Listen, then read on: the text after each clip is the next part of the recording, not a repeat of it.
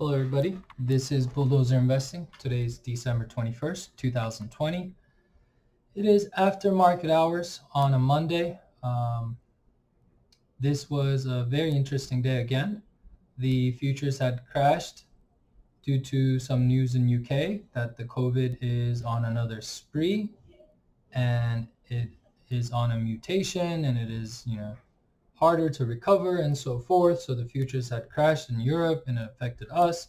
And then the stimulus package was lackluster. $600 checks was not really something that we were hoping for. So everything looked negative. However, I kept saying that it doesn't matter what you and I get. It is what the banks get. It is what the mutual funds get. It is what the big guys get. Basically, the Fed is raining money on them.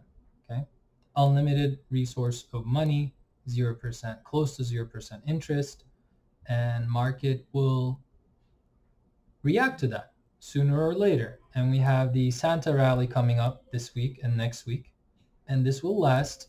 We will melt up probably till the end of January. Now, let's begin our analysis. Let's talk about, I know I always have Palantir on my screen, but let's go to SPY. I was kind of wrong on many levels because, wow, what is this candle? What is this wick? Did we even, I'm not sure if this is a misprint, but it did hit our target. Let's go ahead and do hourly. I don't know what's going on with this wick. Maybe it was some type of glitch because that wick was kind of throwing me off for a bit. I have a lot of lines here. That's fine. We broke down the flag, came back, retested this level. Guys, I've drawn this around right here. So December 10th. We hit the bottom of the box, basically filled the gap. We were looking for an excuse. Huge buy volume at the end of the day. Bear trap. Now, I'm going to watch the futures closely because it still seems like we're on a resistance here, but it looks like we're forming inverse head and shoulder. The first level of resistance will be 371. We are on our way to 375 and 378, if not by this week, end of next week. So I'm bullish on SPY. Let's go to Apple. With Apple, what did I say? I'm waiting for 121, and we were up here, guys. I was like, if Apple drops, they're going to give us another chance. Again, fill the gap opportunity. We got that chance. I bought very good options, by the way. Very nice options. I should have been more patient if I had waited. So these option prices are so ridiculous. Apple, by the way, is hitting 133 this week. Okay, it's already 132, I think, around there by now. So by tomorrow, 133, and then the upper trend level here is 139. I will not be surprised if we hit 139 on the 24th. Okay. Apple Car News, which I mentioned on one of my, I think either YouTube, Discord, or Twitter. I did mention that you have. What's that company? How did I forget their name? Baidu, calling, electric vehicle. They're getting into that sector. I was like, I will not be surprised if Apple news comes out. News comes out for Apple that they're starting, and I said that is how we'll get to. Let's open weekly, and I said that is how we will get to my price target of 188, which is about 40%. Actually, it's nothing considering how much value the Tesla has. If Apple were to gain, 600-700 billion value in shares, that's almost like 50, I don't know, like 40%, which is equivalent. So, which is around 188. That's my target. Okay, by spring, early summer. I'm gonna wait for Palantir, make my money, reach my target from there. And once Apple reaches 143 levels, it will bounce back to around 130s, retest, and then fly back, and that's when we will get it. But every target we put out on all of these stocks had been spot on. Okay. Speaking of our targets, we said NNDM. Okay. 1055, and it is already at 838. When did I say this? I posted on Twitter when this thing was like $6 and some change. Now the volume, it's weekly, so let's go to daily. I said I'm not seeing anything but buying, institutional buying. Okay. The chart looks super bullish, and this baby is going to fly to this target right here. Actually $13 eventually, but I was being more conservative at 1055 for sooner target, and this can just go all the way up. Because if you actually seen the stock where it's falling from, huge resistance around $12, so it does make sense that we hit around 13 is pretty good. Okay. NNDM worked out fine, 17% today, guys. I told everybody to get in last Friday. If you've gotten in Friday, that's around like 20% in a day and a half. Okay? Ridiculous amount of gains. Okay? We talked about Solo last Friday. It is forming a cup and handle. It is more legible. It is more clear on the, I think it was 4-hour chart. Yeah, I've drawn this in 4-hour chart, and it is a little more clear. It looks like it's resisting on this cup level. If we break out, the first resistance is 774. My target for this one is 1092. It will have a major cloud resistance at $8, so if you want to sell it there, that's fine. Let's go ahead and look at Blink, which had a pretty good recovery today. Broke out on the hourly, which I have also on live Twitter. Right here, I said you can get in. It broke out on the falling wedge.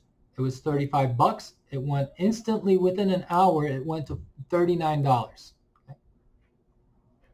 Finished the day with, I don't know what the after hours price is, but finished the day with 3.5%. Okay. This baby is on around. Remember last Friday I said we're looking for a discount? We did get a huge bounce around the 78, 60 levels. Okay. I was looking for a more deeper discount of 33, but I said, look, the wedge is broken out. The technicals are good. It's kind of like right here. This baby is good to go for another huge run. I am expecting 42 this week and maybe next week by 53. Now I'm giving big targets here, and the reason why is very clear. The reason why is very clear. We talked about low float of shares, and we talked about high percentage of shorts. We do have a resistance on this trend line. Okay, I didn't draw this. It's automatically drawn by Finviz. But if we break out, that's going to be a huge run. Okay? There's nothing wrong with waiting for this. That's fine. If you have the fear of missing out, the FOMO, invest a little and let it ride. What was another great stock that we mentioned? AI had a huge day today. I think another 17% or 16.93 broke out of this. And I said, like, I wouldn't touch it because it like touched right here, broke the wedge. And I said, if it breaks out, it'll go, and right around, it's sitting right around that 161. If it continues, it'll hit 198. And it'll run good volume. Okay. I was wrong on this one. Well, I didn't say shorter or anything. I just said like we kind of missed it and there's a resistance around here. Picked up after hours and keep on running. So if you still want to play, my target was 172, so it looks like it's heading there. Okay.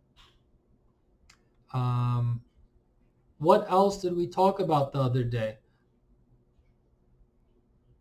Corsair. I said it will not, Microsoft's decision will not affect Corsair. Corsair had a 7.5% run. My target was 42 to 44, so it's getting there. Okay. Everything we said last Friday, it is going. My prediction on this one was that it's forming a W and flagging. and it'll go up. And when this baby goes up, my target is $70. Maybe the first level would be, 63, but in the long run, it's going to go to 70. Okay? What else? What other opportunities are there? Well, we talked about Apple. I'm going to go long Apple. I didn't have enough cash to go long on Apple. So what I did was I bought December 31st, 130 calls when Apple was $125. If I had waited a little, like 30 minutes, options I bought them at $1.30. It dropped to 83 cents. Missed it by 30 cents. I missed it by 30 minutes. If I had only waited 30 minutes, it's just luck. Sometimes, technicals, you can't really be spot on. But finished the day with 53%. And then Apple moved way above 130. So I'm guessing I'm probably going to make 200% tomorrow on those calls. On one of our members, I told him if he wants to risk it, 23 cents. The weekly 130 calls, had him start from 40 cents and average it all the way down to 25 cents. Finish the day huge, and it will open huge tomorrow. Okay, so sometimes when you're invested into a stock heavily and you have some spare change, you might want to leverage that by playing very apparent options. We talked about space. I said I'm a holder. I'm waiting. On the daily, I don't see like a huge breakout yet because this channel is still going on. It is again on a wedge. So if you want a position right now, that's fine. But it has a resistance at 2480. I will be a buyer, and I can't like buy everything, so I will wait. I'll wait patiently for this one, but if it goes up, it'll go up. I'm bullish on the stock anyways. I'm not bearish, but it's just, to me, it just feels like anything can happen. A drop can happen. Okay, a drop can happen and it won't surprise me. Somewhere around here. So it still seems like it's on a falling wedge, which is bullish. It's okay. Inside day, reversal hammer, finished the day strong and stopped at the resistance of the fib level. Okay. If this moves up 29 and 31, but let's be patient with this one. We can't buy everything. We just have to position right. Sometimes you win by waiting. You make the most amount of money by entering the position in the right time with the right amount. Okay? Facebook was lagging, which I believe it's coiling up. Okay, let's change the color.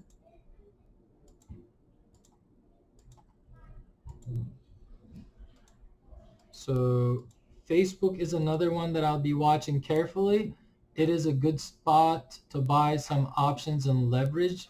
I will probably get out of my Apple options tomorrow, end of day, and maybe buy Facebook options for January 15th, 310s. I'll have to take a look at the IV, the volume and everything. I can't just say anything right now, but my target for Facebook is 346. Long-term target on Facebook is 410. Once I get out of Palantir, once it reaches my target, I'm probably going to position into Facebook and Apple. Netflix, I don't know what I saw after hours. I'm not sure if I was seeing it correctly, but I thought Netflix moved like 5%. I'm not sure what's going on. Maybe I'm taking a mistake. No, I think I saw something else. Never mind. On Netflix, Netflix did break out, by the way. But I'm not huge on the name. Let's check out Netflix's float. I think it doesn't have like a low float, so it could fly. Yeah, less than 500 million shares. I do think it's going to go to 562. Okay, that's Netflix.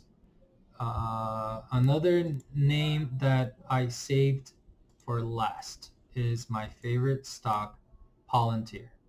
Okay.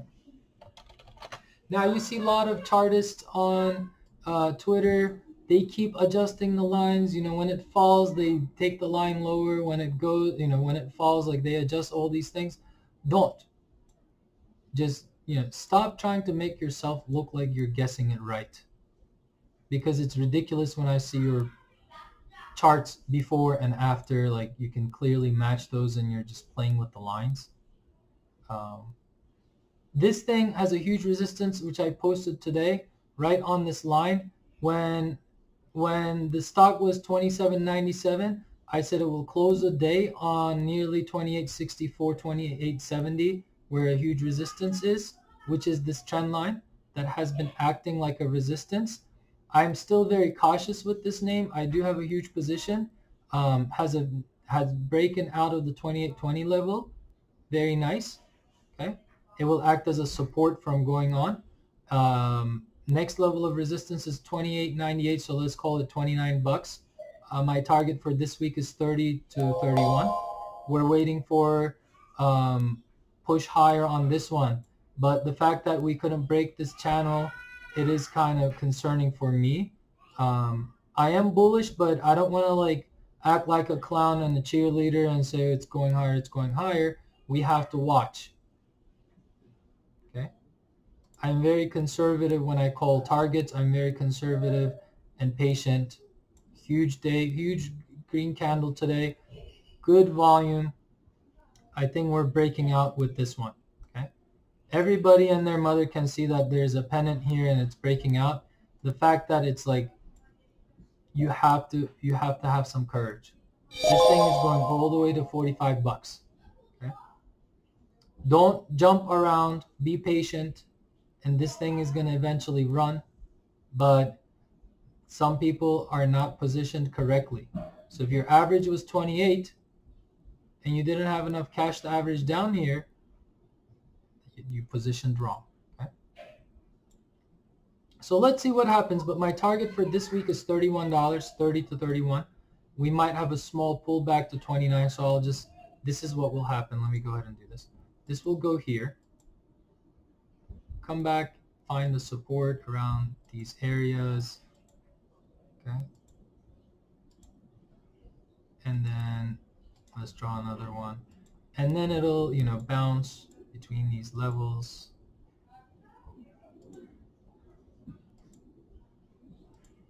And eventually just, yeah.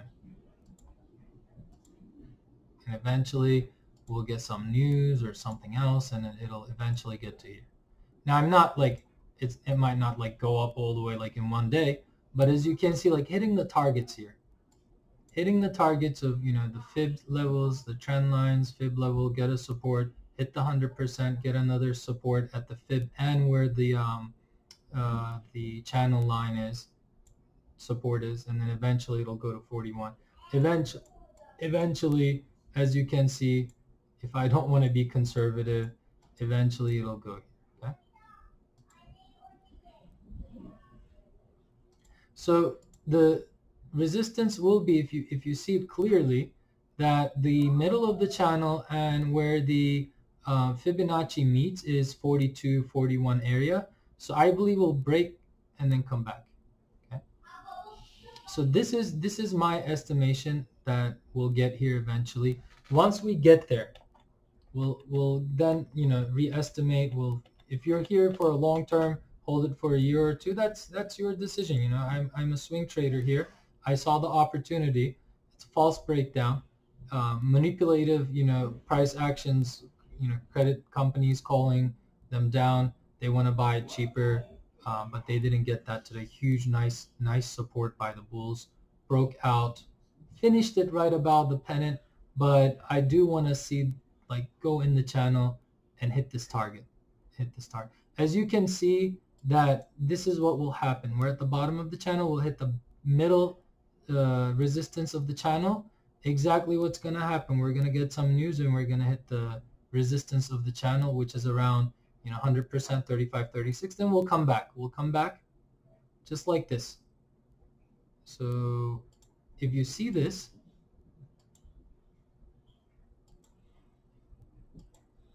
we'll do the same thing. Come back here.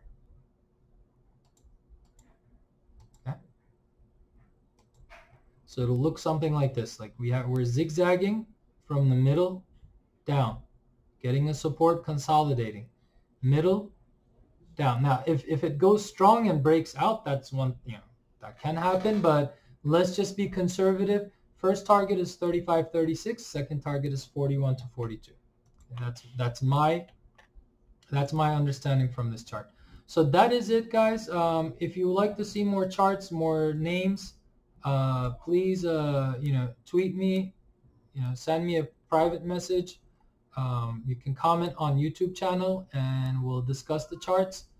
The market is super bullish. The VIX was crushed down. It finished the day higher than what I thought it would.